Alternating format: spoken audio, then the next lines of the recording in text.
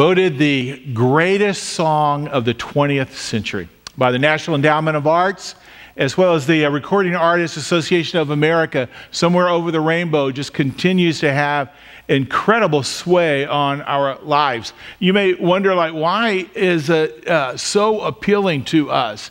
What is it about the song that makes us just resonate so closely with it? And one of the things that you find is that there is in it this universal appeal, really, that whatever concerns that you're up against, that we all can resonate with a desire for a better place, a better life, that there is the sense that there's got to be some place, something that's better. A song was written in 1939. It was almost left out of the movie Wizard of Oz, and right at the last minute, someone argued and kind of leveraged to get it in. Of course, the song became the signature song in the career of Judy Garland. Basically, some thought, written in 1939, that behind it was kind of the concerns about Nazi Germany starting to kind of rumble, and others thought it was the suffering of the Great Depression that maybe is reflected, and others have simply noted that it's general enough where anyone from wrestling with any concern, any kind of anxiety, mixing with hope, would really, resonate with the song. I find it fascinating that there was a line, it was really the first line of the song that was not included in the song in the movie, but in theatrical productions it was added. And it's simply a line that says this, is when all the world is a hopeless jumble. That kind of set the tone for the song. When all of the world is a hopeless jumble. We don't use the word jumble, but we all know the idea of hopelessness.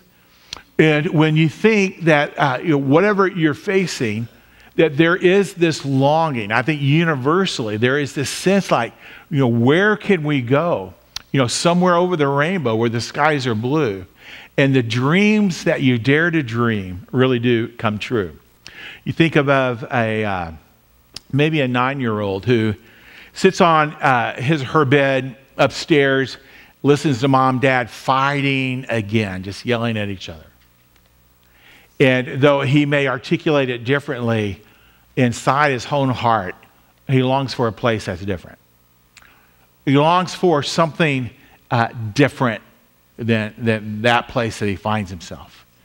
You think of the teenager who comes home from yet another day of bullying at school, where they're making fun of her for her appearance or for the color of her skin or for whatever reason. And she sits there with this internal struggle. And she wonders, is there not a better place? Is there somewhere where the dream of a better life really does come true? Think of the woman who works hard to try to get ahead in her career. And she's taken advantage of by the powerful executives above her.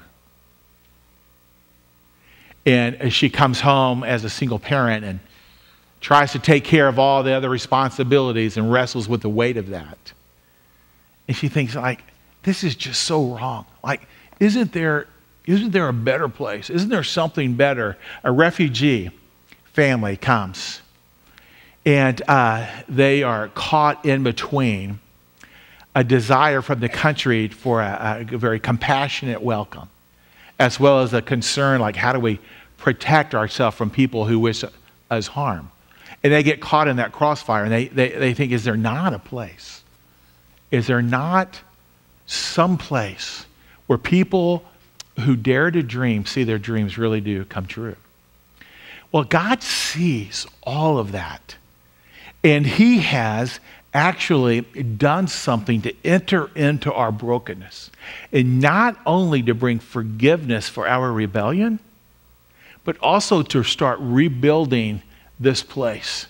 In fact, what we're going to see as we begin a study in the book of Ephesians is that God has created something that may not initially excite your heart, but what we're going to see today is that it excited the heart not only of the original hearers, but the entire heavenly audience. That God was creating something called the church.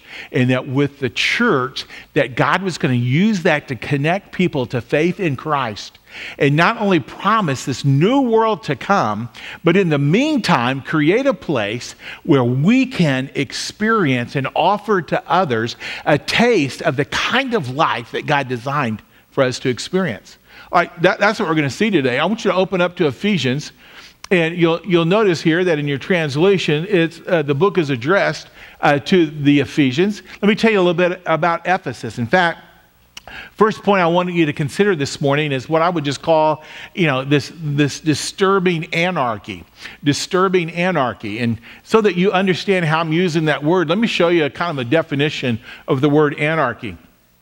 First of all, one use is political and social disorder due to the absence of government control. Now, that's what we would call political anarchy, and that's not what I'm talking about. Not talking about that. Instead, I'm talking about what you might call spiritual anarchy. In fact, another definition the dictionary gives is this. It's confusion and disorder. And then notice in yellow, what you've got is what the dictionary offered as a sample sentence using the word. And it says, intellectual and moral anarchy followed his loss of faith. And that actually is a sample sentence that kind of fits the way I'm using it. Because you see, in the beginning, God actually created mankind with a desire to really bless him. Frankly, to just bless the socks off him. His intent was blessing for mankind, and that involved perfect harmony and relationship with God, his creator, as well as perfect relationship with spouse and family and children and work and environment. And I mean, you go on and on. It's perfect. But believe it or not, Genesis 3 tells us that mankind surprisingly rebelled against that perfect environment, believing the lie that God was holding out on them. And as a result, we all kind of went our own way. We kind of followed our first parents and going our own way to try to make life happen on our own. The result of that was brokenness enters human experience. That our relationship with God is broken, and because of that, our relationship with each other and our spouse and our family and work and the environment, like everything is broken. And it's terrible. And God could have said, hey, you made your bed, now lie in it. But instead, because he loved us, he said, I'm going to set into motion a plan to bring about your rescue. Not only forgiveness for your rebellion, but also I'm going to give you freedom from living in this kind of broken place. I'm going to do a work. And so he sends Jesus to die on the cross and raise him from the dead. And Jesus sent us his Spirit, as we've learned recently, to walk and to live with him. Now, all of that said is this, is that God sees us, cares about us, and has done something to provide a place. Now, the church is not a building. The church is a gathering. It's the assembling together of Christ followers. That when we come together, that there is this thing called the ecclesia, the church, the gathering, the assembly, where we come together, and that God has ordained from eternity past, what you're going to see today. From eternity past, that God has put together and planned the creation of this thing that we call the church to offer to the world a different place.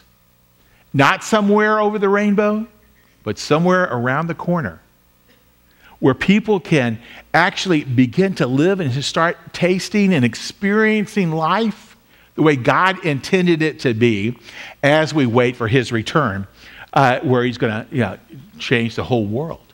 So that's kind of where we're going. So we look, first of all, at this disturbing anarchy. In Ephesus, just a word about the city of Ephesus. Ephesus probably at this time was about 300,000 people. It was on the western end of Asia Minor, probably present-day Turkey. And it sat there on the coast, and because of the problem with the eroding the silting of the bay, it became less effective as a port, but it was still a major thoroughfare for several ancient roads that would lead through Ephesus. So it was a wealthy city, is my point with all of that. And some of their wealth was not only through trade, but they made a lot of money off of the idolatry in the city. It was the place where the temple of Artemis was located. Artemis was the Greek name. The Latin name was Diana, who was a fertility goddess. She was worshipped kind of similar to like Mother Nature, or the one who would bring about fertility. And part of that worship involved sexual experiences of various kinds. And it was just incredibly distorted kind of religion. And so there was this materialism too that said about that. In fact, if you took the time to read in Acts chapter 19, when Paul and his team went into Ephesus and started the preaching of the Bible, started the preaching of the gospel, and the church started, that many people began to turn away from a lot of this dark stuff that was prevalent in the city. So much so that the merchants gathered together, and you can look at Acts 19, and they basically say, hey, listen, like, we make no small profit off this idolatry. And people are turning away because of this Paul, and they basically provoke a citywide mob and riot in the city of Ephesus that leads to persecution for Paul. But anyway, there's a lot of stuff that's just crazy here. They are in anarchy, having committed, like you and me, high treason against God our Creator, and gone our own way and created brokenness. And then there were people there who, in feeling that brokenness, longed for a day. They longed for some new place, something different. Well, what about from Ephesus to America? I mean, we don't have to spend a lot of time here to catalog the brokenness in our country. That we know this kind of spiritual, intellectual, moral anarchy ourselves. You think just in the last year, just recently, the whole Me Too movement, where many women have come forward exposing just the sexual misconduct and abuse of people in media and in Hollywood and in politicians and in athletics and in the church.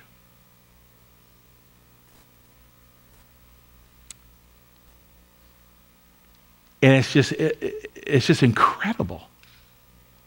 I mean, it's like every few weeks we learn of some formerly high-respected individual. So what is it about these guys to think that they have the right? And then you move from that, you just listen to the tone of dialogue in our country. How uncivil we are toward one another. That we can no longer just talk about differences in ideology. I have to personally attack you. It is so ugly. Now, let me tell you, I've read enough history. I can tell you about different campaigns, Andrew Jackson, and even before that. I mean, in every campaign, that what candidates would do is ugly, and it was. But I tell you what, I have never witnessed, from the point that I started paying attention, what I see in our country. It is incredible. Where our elite academic institutions used to pride themselves on tolerance and giving a platform for all points of view, that's no longer the case. All you have now is a rejection of anyone who doesn't represent the popular point of view on that campus. And people are violent. The tone is just incredible. I think about racism in our country, and like, it just continues to be a big issue. And we think, like, what in the world is going to bring about a solution for that? So on one night, a black man gets pulled over because of the color of his skin. And the next block over, or the next city over, a white police officer gets gunned down. Black lives matter, blue lives matter. Like, what? The brokenness in our world is incredible. It is this anarchy where a student comes home from school confused about their identity and their sexuality, thinking, who do I need to be? What can I make who do I need to be in order to find some kind of love, some kind of belonging?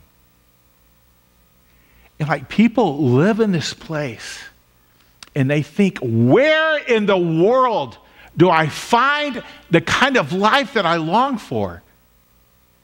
Where is it that there is something different offered? Something in keeping with not only God's design, but my dreams themselves. And that's kind of the anarchy that we face. And God looks down from heaven and he sees that. And let me tell you, you can be assured that he cares a great deal about it. In fact, from the eternity past, he set in motion a plan to provide for us a place. Temporarily here in his church, and eventually and eternally in the world to come that he's going to bring when he returns.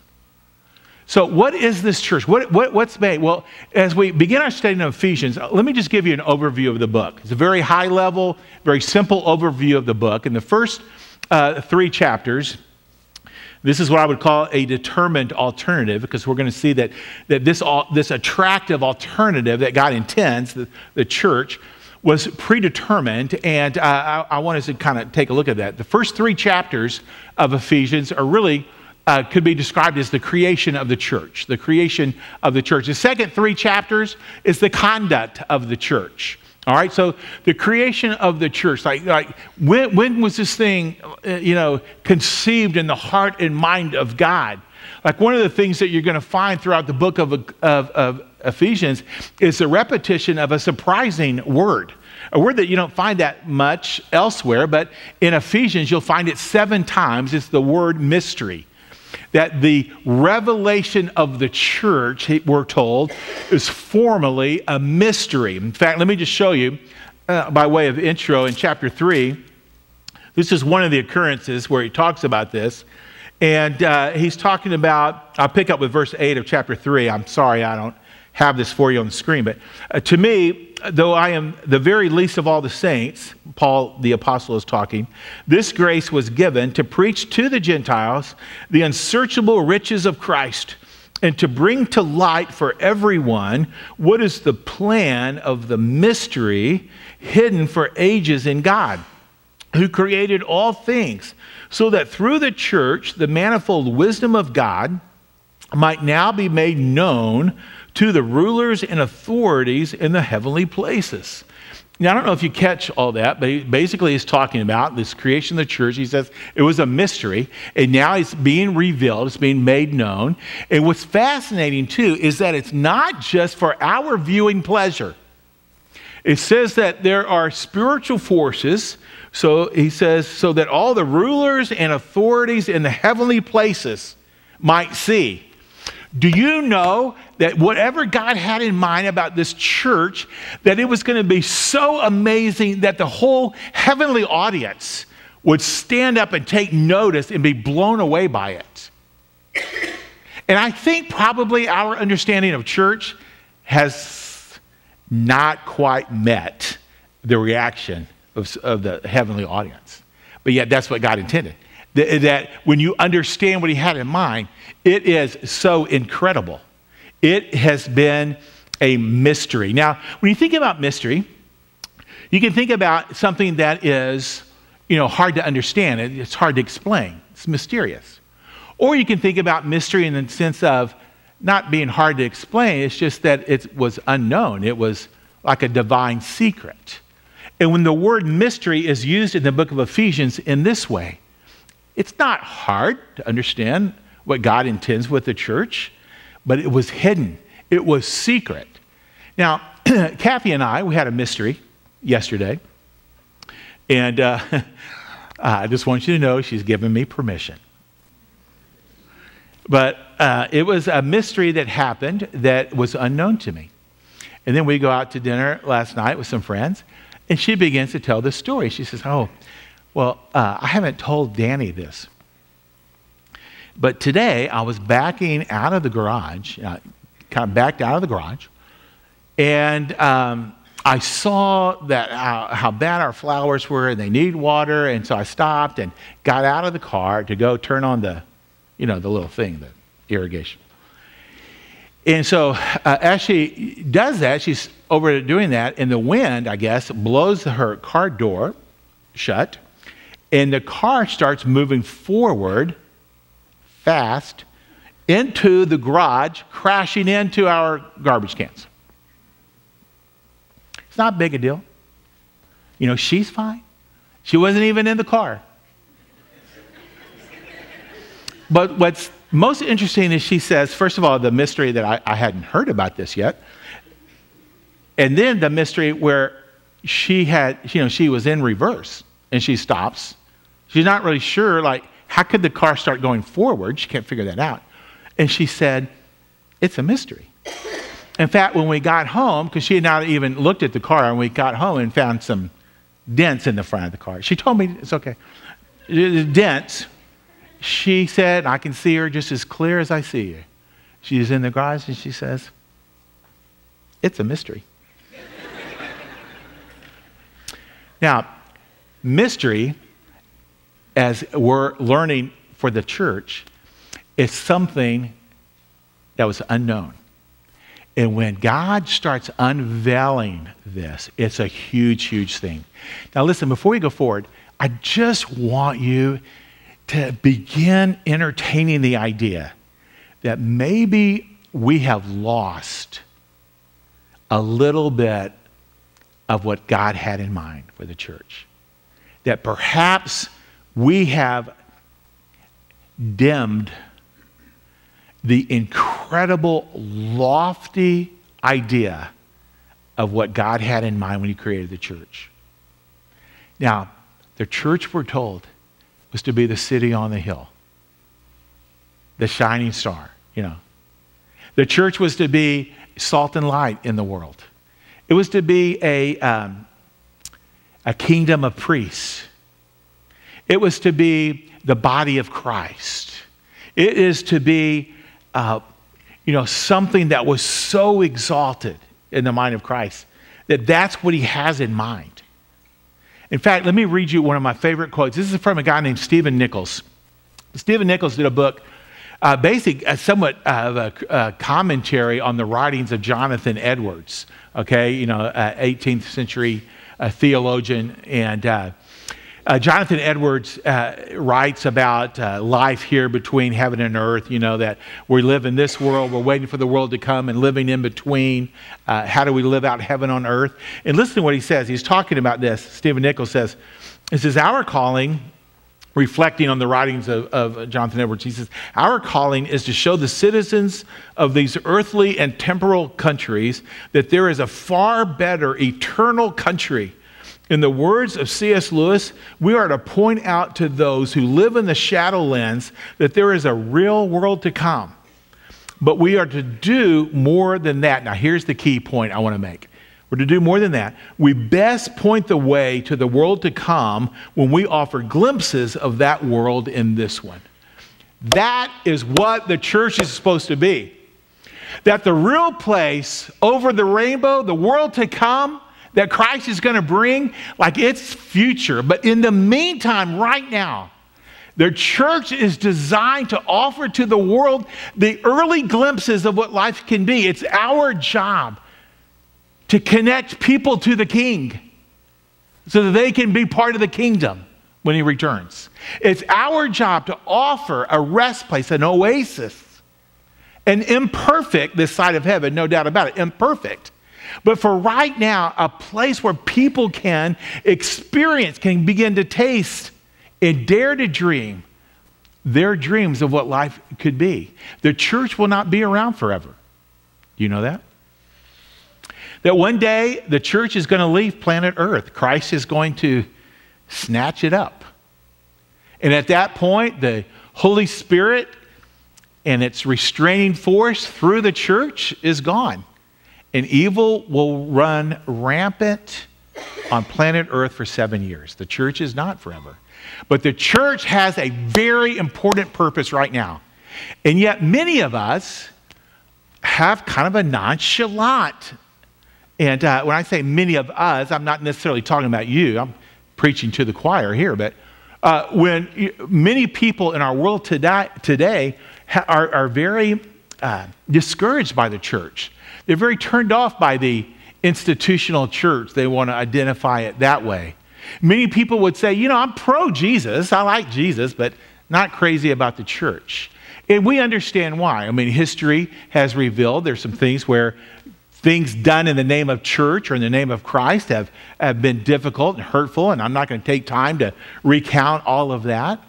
But the church sometimes is viewed, I think it's changing, but historically in the last decade, it's been viewed as condemning and judgmental and not interested in really the problems in our world around us. They're only interested in kind of growing and getting big and taking care of one another, you know, hour 4 and no more. And so the world has had kind of a PR, I mean, the church has had a PR problem. And so, you know, because of that, many people are not so committed to the church as well. You know, some people, regular church attendance is showing up about once a month. Not really doing much, but just showing up. In fact, one author this week released a book called Quit Church. And he's being facetious once you read through the article or the preview on the book.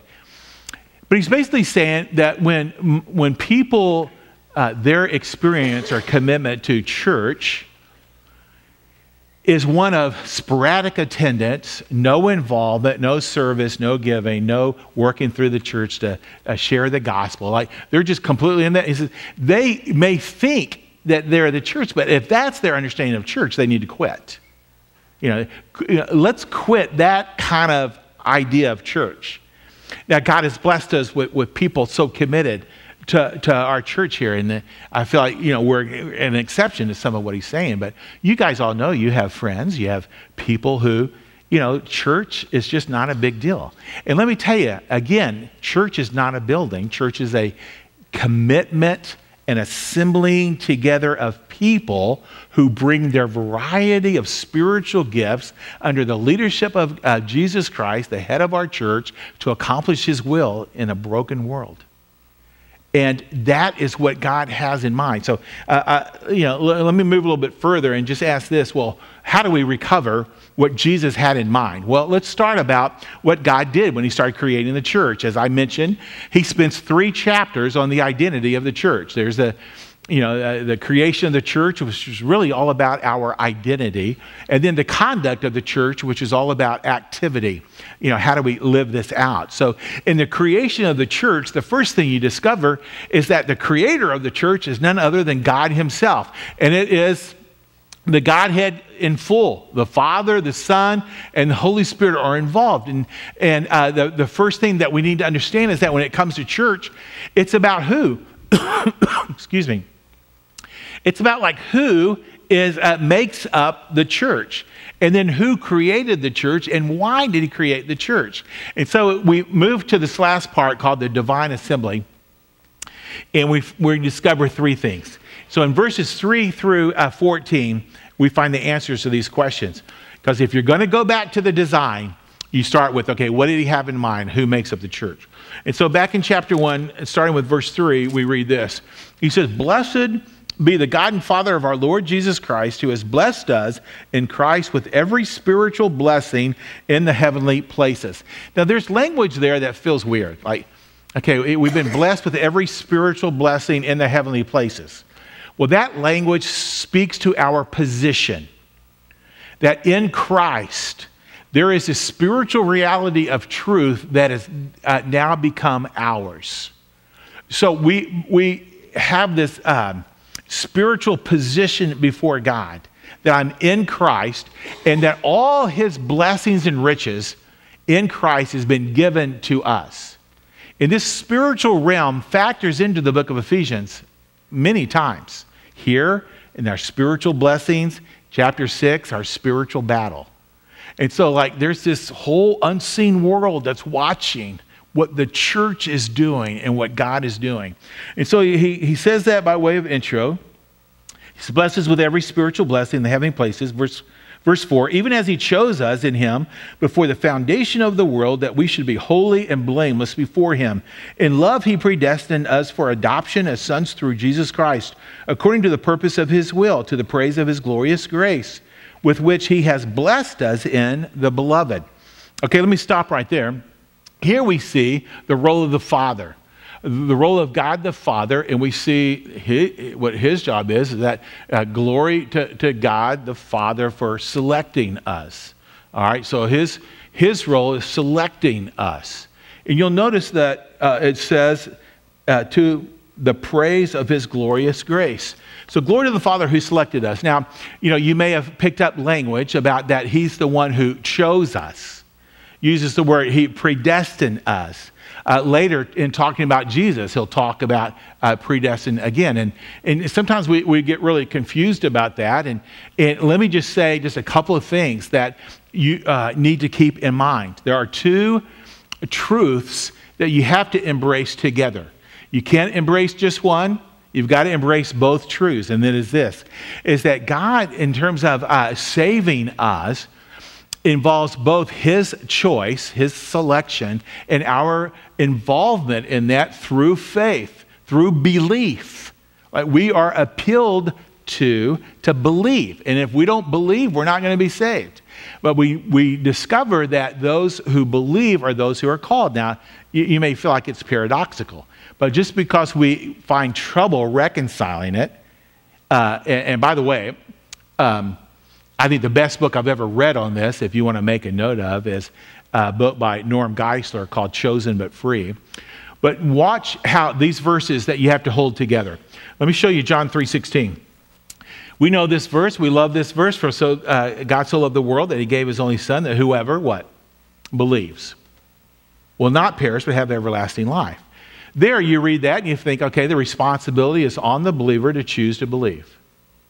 But just a few chapters later, you read John 6:44, where Jesus says, no one can come to me unless the Father who sent me draws him, and I will raise him up on the last day. The Father selects us, and somehow using the free choices of man, God sovereignly brings about his will. Let me show you one other verse. 2 Thessalonians chapter 2:13, but we ought always to give thanks to God for you, brothers, beloved by the Lord, because God chose you as the first fruits to be saved through what? Sanctification by the Spirit and belief in the truth. Like, you got to believe. You got to choose to believe. So there's much more to be said on all of that, but what we need to understand today is this, is that when God was creating the church, it's made up of people, first of all, that the Father chooses and to his glory. The Father selects. Some of you have bad memories of being in the field at school where you have recess. That's the word I'm looking for. And, they're choosing sides for softball or soccer or whatever. And you're thinking, man, is anyone going to pick me? And these two captains, and they're picking. And man, everybody's getting picked, and you're not getting picked. And you're thinking, well, why would anyone pick me? I mean, what do I have to offer? I'm slow, and, I'm not very coordinated, and, I've got wear glasses. And so you're thinking that, and you're feeling really bad. But then the next time you come out, and there's a captain who right away says, man, I want you on the team. So I'll pick you. And you're thinking to yourself, why would you do that? You see, we don't have anything in us that commends us to God for him to choose us. In fact, let me tell you, if you don't know already, one of the first requirements of becoming a Christian is to understand your spiritual poverty. When Jesus says in the Sermon on the Mount, blessed are the poor in spirit, like he's talking about like people who understand I've got nothing to offer God. And the only reason why he would pick me is just to highlight and spotlight his grace, which is, if you'll notice, the very thing that he says. Concluding the section about the Father, it says, to the praise of his glorious grace with which he blessed us in the beloved. And so who is the divine assembly? It's glory to the Father who selected us. Second is glory to the Son who saved us. Glory to the Son who saved us. And so we continue reading verse 7. It says, in him we have redemption through his blood. Redemption is the idea of being purchased. I redeemed that coupon, or I redeemed this product. It's the idea of purchase out of the marketplace of sin, many have said. It's the idea of Christ died, that he spit his blood. That was the price he paid to redeem us from our rebellious, broken position. As a result of that, we have forgiveness for our sins. He says, in him we have redemption through his blood, the forgiveness of our trespasses, according to the riches of his grace. Again, his grace is highlighted, which he lavished upon us in all wisdom and insight, making known to us the mystery of his will. That's the first occurrence of the word mystery. The mystery of his will, according to his purpose, which he set forth in Christ as a plan for the fullness of times, to unite all things in him, things in heaven and things on earth. In him we have obtained an inheritance, having been predestined according to the purpose of him who works all things according to the counsel of his will, so that we who were the first to hope in Christ might be to the praise of his glory. So just like the Father is praised, the Son is praised for what he did. Okay, two things that I'll highlight from this. Number one is you find out that Jesus paid the price for us. He made a purchase with his blood to buy you and to buy me, to pay the debt that we could not pay. And so the second thing is that the whole thing was prearranged. The whole thing was set up from eternity past, the payment for us. So this is a huge thing. So what you owe because of our sin, what I owe, that's a debt that was not only paid, but it was prearranged. Now, one year, Kathy and I went up to Dallas, and we were at this big conference, pastors' conference. There was probably 1,500 of us in this big auditorium. We were listening in one of the general sessions to a guy named Tony Campello, maybe you know that name. But so he comes back after lunch. He's about to begin a next general session. So we're all sitting in there, and he says, well, before I begin, I just want you to know that, I've got something to say. I'm really sensing, and he's kind of having fun with this, I'm really sensing that there's somebody here today that God wants to go see the Dallas Cowboys. Now, I was living in Austin. I'm a big Cowboys fan. And I'm thinking, wow, how cool is that? And he says, yeah, so I've got these tickets. And now, who do these tickets go to? And he's kind of thinking, and let me tell you, there's Cowboy fans all over the auditorium. So everybody's kind of raising their hand, trying to figure out, how can I maneuver here? And he says, okay, I've got the name. Box. Is there a Danny Box here? And I'm blown away. I said, you have got to be kidding. And so I get up, I'll walk down, and Tony Campello, he hands me these tickets and he says, man, here are the tickets. You couldn't have paid for these? And I said, absolutely, I could not have paid for those. But not only have they been prepaid, this whole thing has been prearranged. Your wife was in on it. You don't have to be back Sunday to teach. You're going to be in a hotel tonight. You're going to go to the Cowboys game tomorrow. It's all prepaid and prearranged. I could not have done anything to get it. That's what Jesus has done for us. He's prearranged, prepaid. And for all of us who respond in faith, that Jesus saves us from our sin. And again, ultimately for his glory, it says. And then finally, you move to the role of the Spirit. Now, we've looked at these verses recently in our series on the Holy Spirit, but let's review them quickly. It says in verse 13, in him, talking about in Jesus, you also, when you heard the word of truth, the gospel of your salvation, and believed in him, were sealed with the promised Holy Spirit, who is the guarantee of our inheritance until we acquire possession of it to the praise of his glory. Now, we're told here that at the moment of believing, that God's Spirit enters your life and seals you as a guarantee for your future deliverance. In other words, what we're told is like the Spirit secures us, and again, to the praise of his glory. The timing point is important. It uses this phrase, when you believed, that you were sealed, and you heard the word of truth, the gospel of your salvation, and when you heard that, you were sealed with the promised Holy Spirit. So this is all about security, okay? This is about being sealed by the Spirit and being secured for our future. That's his point about guarantee. It's like when you drop something in the mail, like it's gone, like it's going to go. If you do your taxes with TurboTax or some online tool, if you're like the one I use, when you get to the very end, when it's all said and done, everything's filled out and you've verified your identity and you've signed and you got all the payment ready to go, and then it says, okay, when you click on this button, it's all gone. It's all over.